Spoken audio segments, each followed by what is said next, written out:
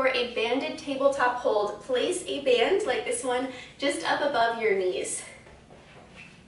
Come onto your hands and your knees with your toes tucked under. Press your palms in the ground and make sure that they line up directly beneath your shoulders. Separate your knees hip width apart so that you feel tension in this band. It feels like I'm pushing out into the band a little bit here. Now, as you engage your core, lift your knees so they're hovering just a little bit off the ground, just an inch or so off that floor. We're just gonna hold right here. You should feel with this version, with a banded version, that the side of your glutes activate a bit more because you're pushing into this band. Make sure that you maintain that tension of the band by pushing into it. Just make sure that you breathe on this and hold. Whew.